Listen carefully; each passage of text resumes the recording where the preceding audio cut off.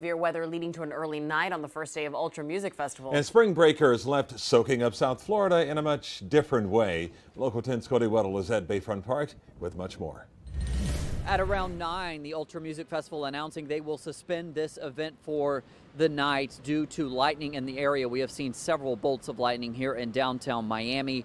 But before that, the party was very much still on despite these heavy downpours.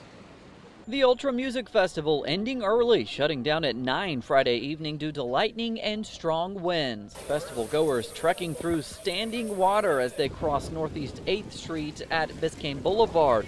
Gates had been opened at 4.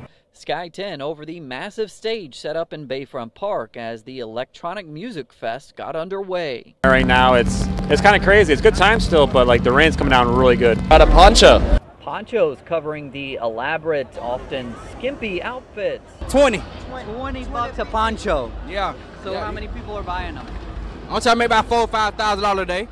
I am a little worried, but I love dancing in the rain. Dancing in the rain, so we'll be okay. We're about to bring ponchos, but we're like, you know what? Let it come and we'll be okay. Like, let it rain. This is something we've always dreamt about doing. So like rain or shine, we're at Ultra 2024. A different story on Miami Beach where only a few spring breakers remain. Although it's rainy, under the weather a little bit, but we're enjoying our time because this is not Alabama, so.